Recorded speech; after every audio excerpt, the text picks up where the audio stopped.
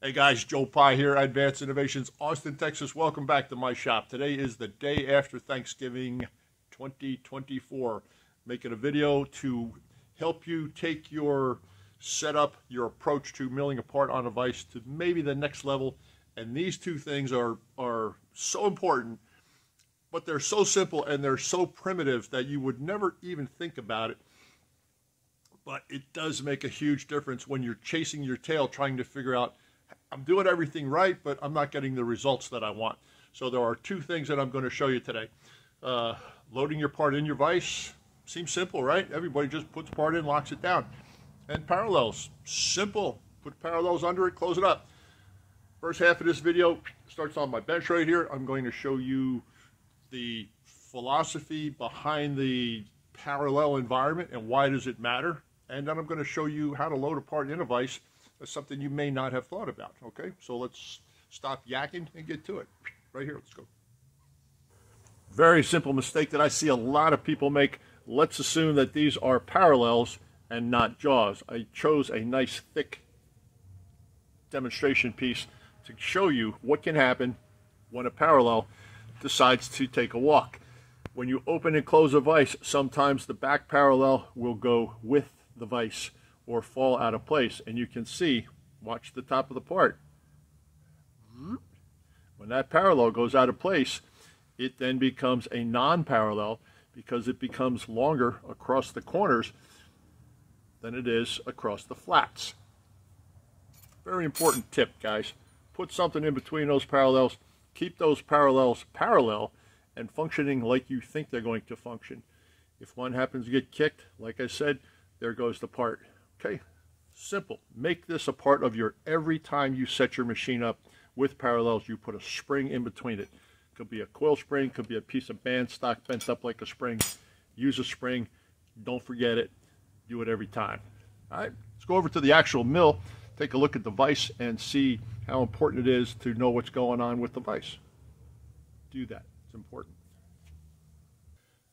Okay, here come the parallels. Let's talk about the spring placement just for a second here before we get into the meat and potatoes of this. I have a tool bit, the big registration parallels, some spacer parallels, and watch this parallel move when the vise opens and closes.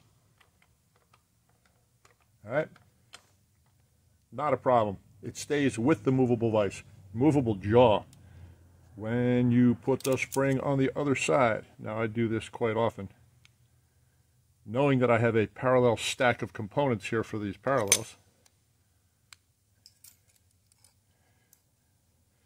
Why is this any different? Well, I mean, aside from it being closer together, when the movable jaw moves, that parallel does not move. Okay, so spring placement might come into play with your setup, maybe not. This is also a handy setup if you have a part with an elbow or a lip on it. You can still register where you want to register and have space for that other feature to go down in there. All right, now here comes the reason for this particular video. I see this more than I care to see it. And I'm hoping that you will incorporate this as part of your everyday and just don't do it because it's really a poor shop practice. If you have a part that you want to mill the end of, okay, you're squaring up a block, machining 101, let's run a cutter down the end of the block. If that part that you have in there does not extend beyond the center line of that vise, you risk cocking the back jaw this way or that way, depending on how tight your vise is.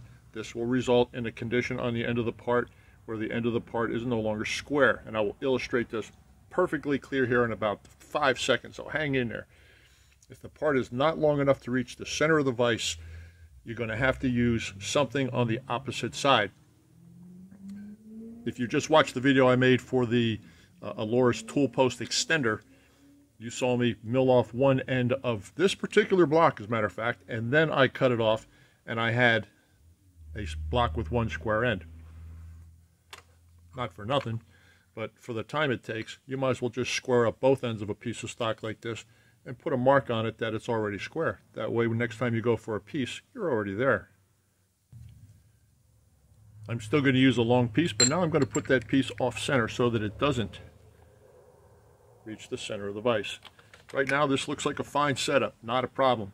But the dynamics of what's going on right here, the lead screw is in the middle of this movable jaw. So as the pressure is applied here and resistance is applied out here, the tendency will be for this back jaw to go this way. And when that happens, this part doesn't know which flat surface to register on. It could register in the back, or it could register on this side, which is bumped. When that happens, you're going to come up with a part that has a cocked end. No longer parallel to itself. It may be parallel, but it might not be square, or it might be trapezoidal, or who knows what's going to happen. But let me throw a block in there and show you exactly what I'm talking about.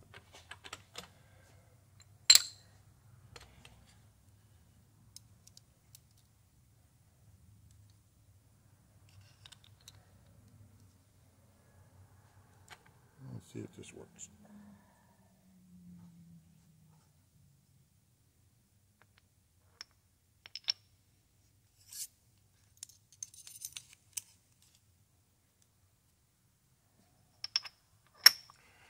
Now this part rocks back and forth. This is going to represent the possible movement of your movable jaw if your vise is not razor sharp, dead tight. Watch what happens. This part is now no longer towards center. It's off center. So as you close it, see the movement? Now it's parallel, right? Part nice and tight. I'm going to snug it. It is snug. It's making great contact right here and along the back. But cutter pressure, oh, it just moved. I didn't touch the tension on this vise, but now this part is registered against the cocked jaw, and you can see when you mill the end of this part, it's not going to be square to the ends that you think it's square to. Proof positive. 2 possible points of registration with a worn out jaw. How do you overcome that? Well, you overcome that by using a piece of equal size on the opposite end. And if you're using a stop, well, then use your stop. Let's put it on.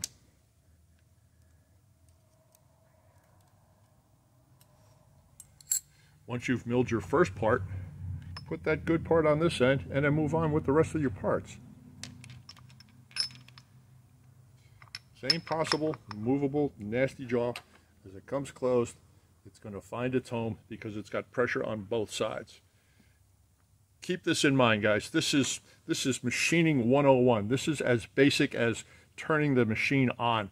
When you set something up, if you're going to use small pieces on one side of the vise, put a small piece on the other side of the same size so that you don't get that movement and you don't have any problems.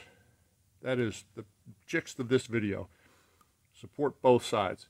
If you want to take a piece and put a screw in it, a flathead screw, and use that. Adjustment right here to make up for the size of whatever. If you don't have extra material, get creative, maybe even, who knows, get creative. But put that second piece on the other end. And if you don't do it, well, stop making videos using just one side, because that's a bad idea for people that don't know the difference. Thank you very much for hanging in. I hope this wasn't too long-winded. This is very important. Very important. Make sure that this is part of your everyday setup. Right there. Thank you for hanging in. Joe Pye, Advanced Innovations, wishing you well wherever you are in the world. Hope you're well, happy, and safe. All the above. Me, I'm out.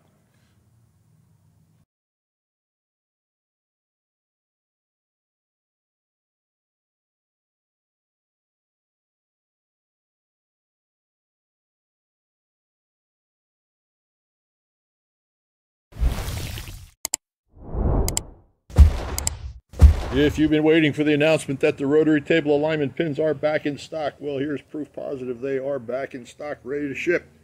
You've been waiting on them back in the store. Here they are. Hit the website. Available in 4 different sizes, guys. 3/8 shank, 1/2 inch shank, 10mm shank, which I have to handle with gloves, and the standard 3/4, which you're looking at right here. Get them while you can.